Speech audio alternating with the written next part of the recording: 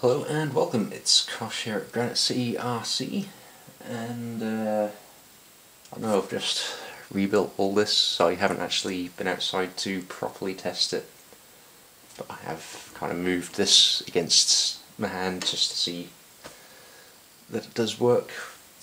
It's all good. But having just reassembled it, I'm going to install that. Bring it in close so you can actually see if I can line up. There we go. If you can read, I want to say Swiss, but that's not really a language, is it? It's French or German, I think. That's what I've got, which is a weight for the bottom here. So I'm going to have to disassemble the tracks, which means getting these off, and I might finally actually get round to cleaning the mud off the tracks. Yeah, who knows. But yeah, let's get this taken apart and start throwing in this this weight. I don't think it needs fixed, it should just slide into position in the undercarriage.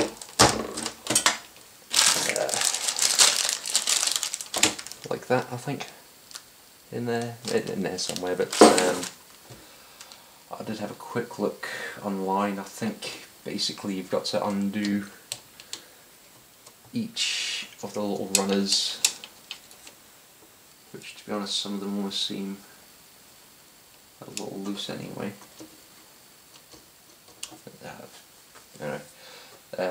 Take all them off, take the tracks off, and yeah, unscrew. There's like a few different places on the bottom.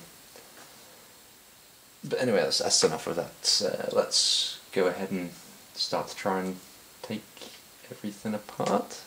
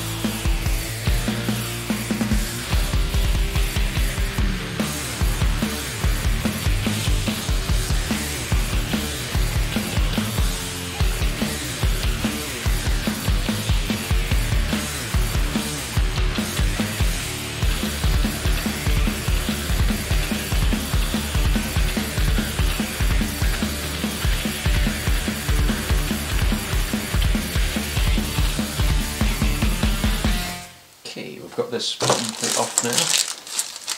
Let's try and fit this weight. So I think this weight adds something like 640 grams.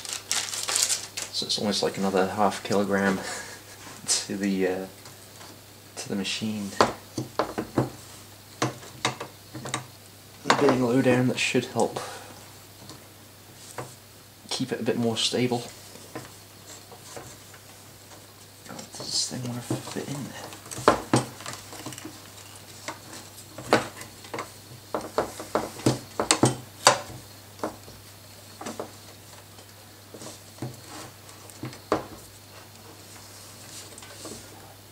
Try not to get any wires trapped in there.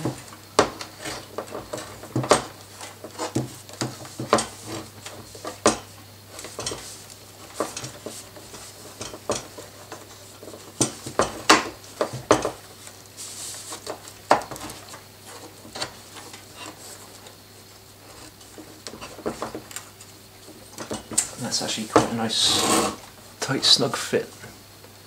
It's got a couple of felt pads each side to obviously keep that from going anywhere, and once it's in it, it feels like it's in. So imagine that'll just be pressed under there, that's fine. Seems pretty well machined, doesn't feel like there's any real sharp edges to it, so I'm not going to worry too much about any wires getting damaged, I think. But yeah, I guess we'll get this thrown back on. But that's quite an easy upgrade, I guess. I'm all for the easiness. But yeah, I'll get everything thrown together, and we'll have to see how well that copes now. Well, it's going to be fine, I'm sure. Anyway, let's get this put back together.